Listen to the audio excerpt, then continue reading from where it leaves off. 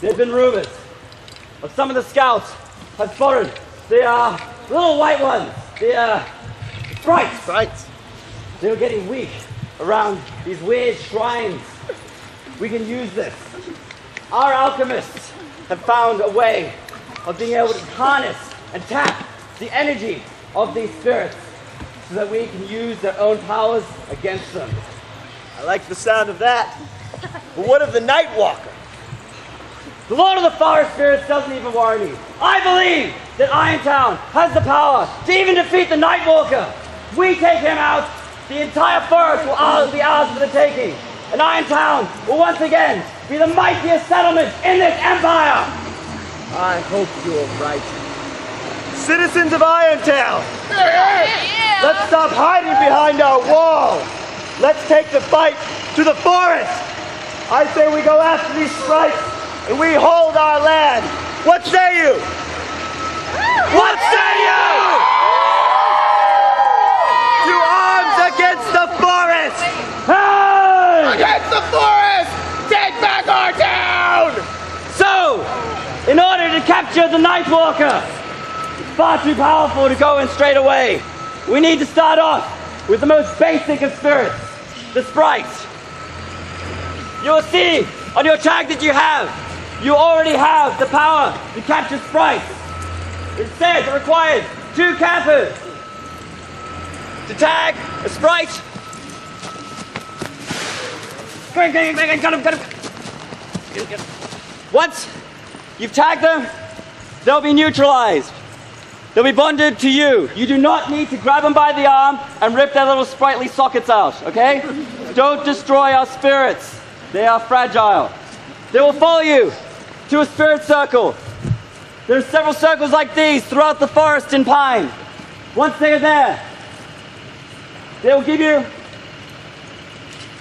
a spirit token. Sprites dressed in white will give you a white token. Each person involved in the capture will get one.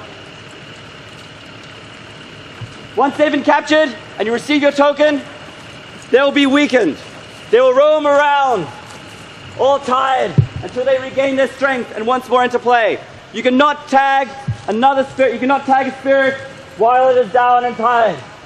You must wait till it comes back into play. Crowding around them will only make them weaker. You'll see on the back of your sprite charm, it says your next upgrade to Dryads costs 1 white token. You'll get your white token from capturing your first sprite. Once you have your white token, you can go to the store, which is located in the town of Irontown, which is in the dining area. Those areas around the dining area that have wood chips on them are safe. The spirits will not come and attack you there. You go to the store, you trade in your token for your next charm. You get your charm, you can add it to your lanyard, you now have the ability to hunt Dryads. Dryads, dressed in green, are running around very quickly, much like the sprites. However, instead of 2 people, it takes 4 to capture and neutralize them. Now, there are many other spirits out there as well. Some friendly, some hostile. Among the most hostile that you'll have to watch out for are the wardens. Now, these guys can run and also claim lives. Your lives around your belt are what allow you to stay in play. If all of your lives get stolen by wardens or other hostile spirits, you'll have to stop play until you go purchase more lives from the store, which is located in the dining area. You earn money to get lives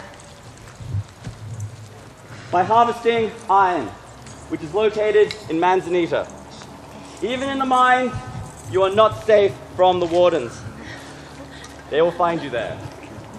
However, we do have one defense against them. Our alchemists have managed to design a mark of snoozing. If you purchase one of these from the store, if a warden tries to attack you within 2 yards, sleep! You can neutralize the warden for 10 seconds, and 10 seconds only. After that time, they'll come back to life, and they'll keep hunting you.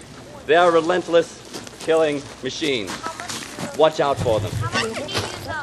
You can use these as many times as you want.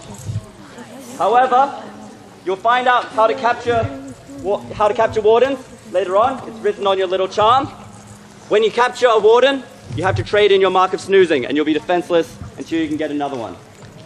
Now, there are other hostile spirits out there, like the mighty golems. These guys don't run, but they pack a furious punch. If one of them tags you, you lose all your lives straight away. There's no second chances with them, and there's no way to neutralize them. There might be a way to capture them, but you're going to have to work your way through the charms, slowly upgrading until you find out how. Other spirits you'll encounter include the ancients. Now these are very wise, very, very old creatures.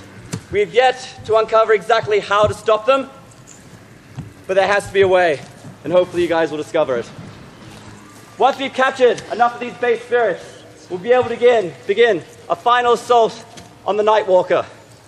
We're going to need almost every one of you fully upgraded with all charms if you want to stand a chance against a spirit that strong.